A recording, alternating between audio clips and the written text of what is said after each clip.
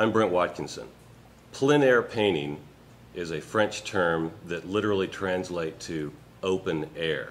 So if you are doing a plein air painting, it means you're actually outside on location.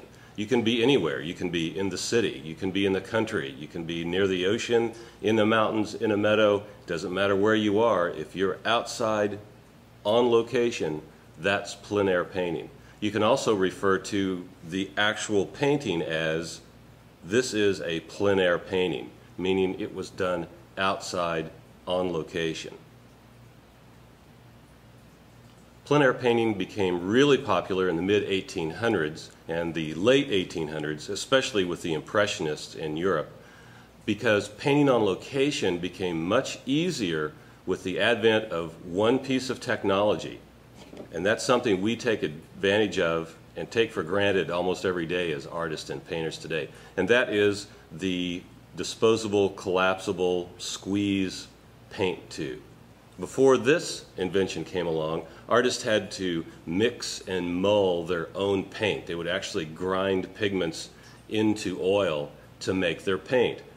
In the middle 1800s in Europe, manufacturers started manufacturing paint and putting them in tubes like this, and it became vastly easier for artists to take their paint on location.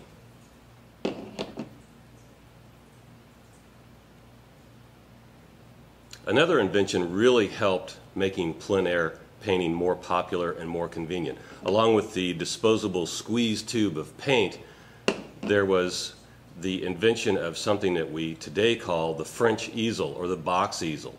Basically, it was just a painting box that along the line somewhere evolved into also having telescoping, folding legs attached to the box. So the paint box that you carried your materials to the field also became your easel. You could stand at the easel, you could sit at the easel.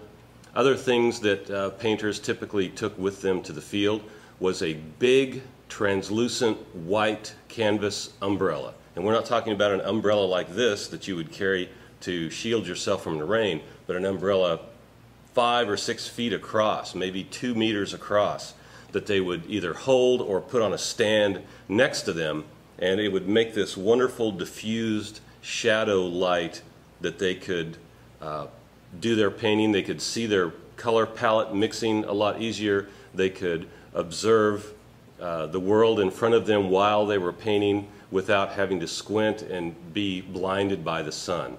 Also, the painters typically wore neutral clothing.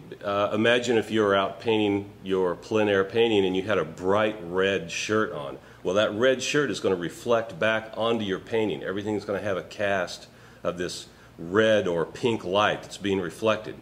So they would also wear layers because they would go out in the morning. Maybe it was kind of chilly.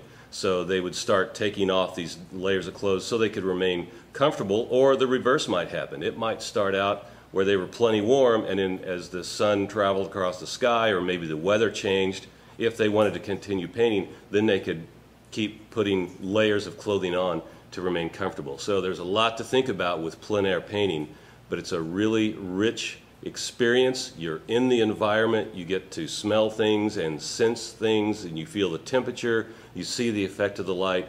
There's a lot of advantages to plein air painting. You should try it.